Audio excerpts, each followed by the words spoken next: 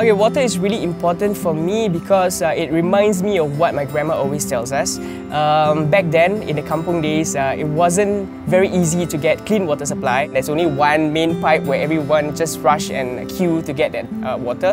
So I thought that now we're really privileged to enjoy clean water supply in every of our homes. So I think we should be really thankful for that.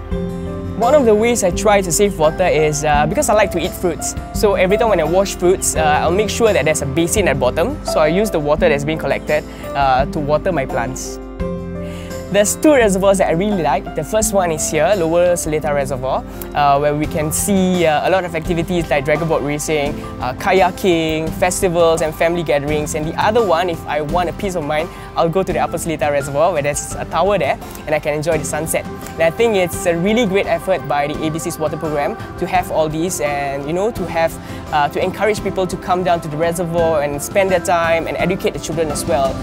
My advice for Singaporeans is it's really important for us to save water to enjoy the continuous supply of clean water to our homes.